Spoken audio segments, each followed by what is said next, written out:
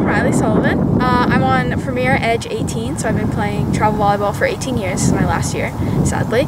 But my experience with travel volleyball has been super unique. I came to Premier when I was 15, and I've been traveling with them ever since. We go to out-of-state tournaments, Virginia, Maryland, Massachusetts. I've also been to Florida one year, which was the farthest I've ever been for travel volleyball.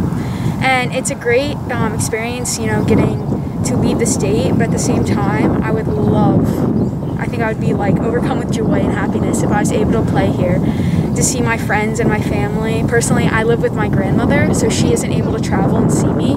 And so we've been blessed this year because a lot of our games are online, but in the future and in the past where she's had to miss some of my biggest tournaments in my life, I would love it if she was able to drive to an area that is closer to home. And I also think it would save my parents so much more money, just because we end up spending around $800 to $1,000 per tournament on gas, food, hotel, and not to mention that I have a younger brother, so it's not just an option to just take me and only me. We have to bring my brother, and then we end up paying for him, my mom, my dad, all of my immediate family that has to go with me on these tournaments just to see me play the game that I love. And it's a sacrifice that I've had to make and I've had to deal with and my family has had to deal with.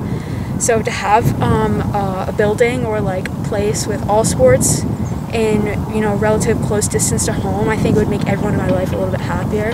So super exciting.